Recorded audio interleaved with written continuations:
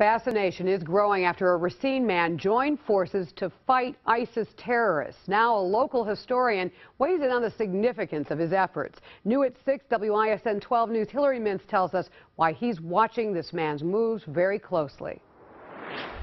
While Jordan Mattson is far from his home in southeast Wisconsin, his actions are being closely watched here. I learned about the YPG on Facebook. That was Mattson last week, speaking to a Kurdish journalist. Now the case high school grad is telling USA Today the transition to help the Kurdish army fight ISIS has been easy, saying, quote, "They don't pay me, but they treat me like family. If I need anything, they look after me." Mattson also told the paper that he became angry after Marquette grad James Foley was executed, saying, quote, "It wasn't until an American was beheaded did we do anything. We just let the monster grow and grow."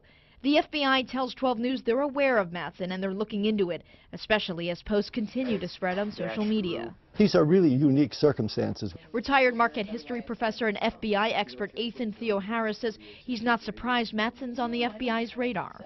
There's this concern about Americans going overseas and then coming back, and so the interest is to ensure that individuals who are motivated to fight overseas might also be motivated to come back and pose a threat within the United States. Theo Harris also says throughout the past century there have been very few cases of Americans leaving the country to fight for a cause or foreign government they have zero ties to. In this case, what you have is a local boy who is involved in what becomes a high-profile concern. I mean, I don't think he really thought through the consequence of his action in terms of American policy. Also in the USA Today article, Mattson talked about how the Kurdish forces are very young. They don't have any big weapons. He only carries one automatic rifle. Meanwhile, Mattson's family has declined our requests for interviews.